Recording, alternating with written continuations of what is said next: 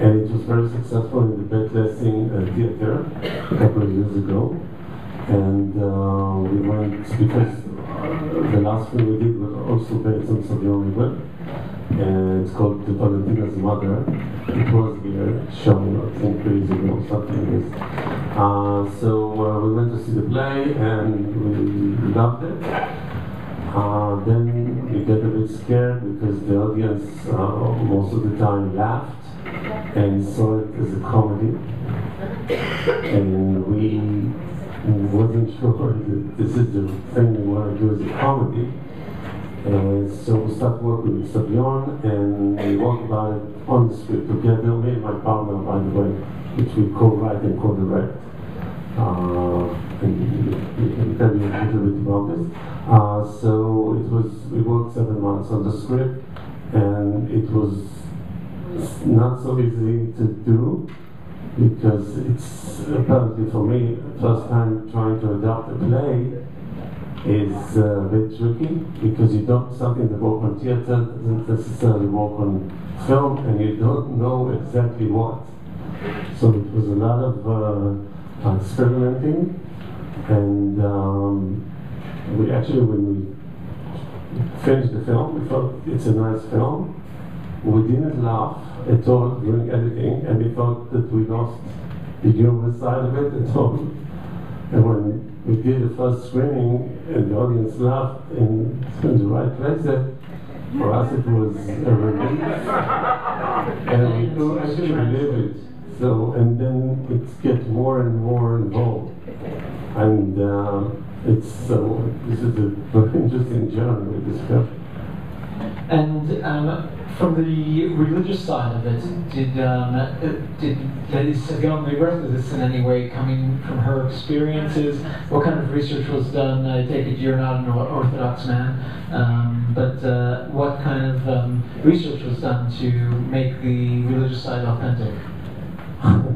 What happened is that Savyon is a very secular, and my partner is a secular, and I'm ultra-secular, from an ultra-secular family. My grandfather was a communist in Russia, so he was against religion, like very fanatic against religion. So we sat in Tel Aviv writing the script and really felt a bit bad that we actually don't know nothing about this world. And we got very nervous, so we decided to do something about it. And we started to speak with a lot of advisors from the community, and the more we researched them and talked to them, we realized that everybody said something different. And it was a revelation for us that we look at the Ultra Orthodox world as one world, which is basically not actually exists. There's so many layers, ways, and interruptions. And so you just have to, sometimes you just have to really guess, because in one way, we had 4 advisors, and in one scene they just start to argue with each other. So we just said, okay. And it was also a relief, because we understand that there's not one way to do it. So if we are screwing up something, then maybe we can say, this family, this is how she does that. So, but it's true. I mean, every family, every community, even small family has different customs, and saying the praise is a bit different, and it depends how close, how really you are very more religious or less religious, or you're more strict or less. So it's a big difference in the customs and the prayers and things like this. You can always count on Jews to argue and disagree. Before we open it to questions from the audience, I wanted to ask just about the casting of the film. Beautiful cast. How did you select the people? Who tell us a little bit about the background on the cast? The main lead, Moran, the young girl, we saw her on a film called Ordem, and she played Arabic girl there. And she was wonderful. And when we started to write the script, we thought about her in our heads, but we were sure that she was going to be actually casted, but we saw it in our imagination. And so we were very lucky to have her. And after that, we do a lot of auditions, even to very famous Israeli actors. We believe in auditions. And in the auditions, you saw exactly who was just perfect for the job. Very clear. Shlomi, the father, and the mother, Raymond, and they were just exactly the type. The only type we wasn't sure was the young kibbutz guy, Elisha, who is not an actor actually, he's a singer. And he came to the audition, didn't know the text very well, and we thought he's nice, but we didn't. Second audition and third audition, and because we had something else in mind as a character, that he totally changed our point of view, and we decided let's go with him and see what happens. Nice. We'll take a couple of questions from the audience. Get Tom, we'll go around with the mic. Everybody. We have down here one more time. I was very impressed with the film, and I liked the film. It would be nice. It's not working. It would be nice if this film could be seen in the religious, the Dati community of Israel. I feel that there are things in the film that they could, apart from showing bareness of skin, I don't think that's so bad, but I think that you saying the name of God in the prayer would absolutely make it impossible to ever share your film with them. I think that would be considered too much a violation of the norms of the law. Yeah, it's hard to tell because one of the advisors that we had was Ultra Orthodox.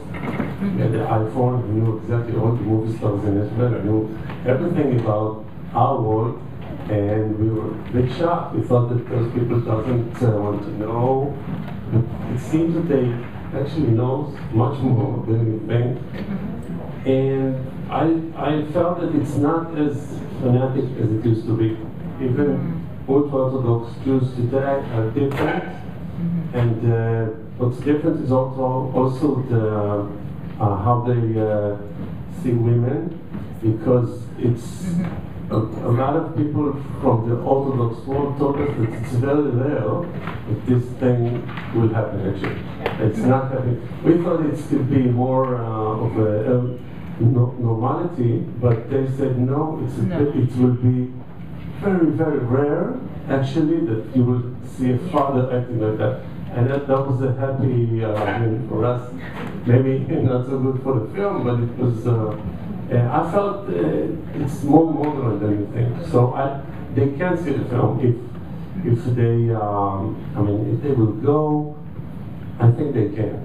Well, the film was released in Israel, and it's I'm assuming playing in Jerusalem as well. And, yeah, very well in Jerusalem, one of the strongest. And that's one of the strongest markets. Yeah. And that's a market that's 70% Orthodox. Yeah. So, yeah. Hopefully that means some people are seeing it. We got a question up here. Oh, sorry. Hold on, ma'am. Hold on 1 second. The microphone's up there, and we have a question up there. Yeah, first of all, I want to tell you it was a marvelous film. I thought you did a fantastic job, and I enjoyed it. The one thing that I would have maybe appreciated is you took one ultra-Orthodox man who was a tyrant, an absolute horrible person, and you put your lens on that one family. I think it would have been nice, since you yourself said there's so many variations, take a few nice families from the ultra-Orthodox so that you show that the community is not all like that. You're actually right. What we did. Doing that, yeah. Okay, the movie is also will be screened as a mini series in television, and there's another 50 minutes that is showing the kibbutz, more about the kibbutz, and showing how the kibbutz is also a fanatic way of life. So this is so the movie is. We don't have it here because then it will be a 3-hour film, but we actually thought about it because we didn't want to show the Orthodox is only fanatic. It's not true. Yeah, so we try to balance it. from the kibbutz side, which is also very fanatic. It used to be, not now. Thank you very much. We have one more question over here. How close to the book does the film stay? Because I read the book a long time ago, and I loved the book. I loved the movie, but I don't remember if this is it close. Does it No, because the book is only 7 to 10 pages. It's the main character of the book is Victoria's the mother, actually, and the book is about her trip from the kibbutz after she saw her daughter back to her Jerusalem, which is totally different. No.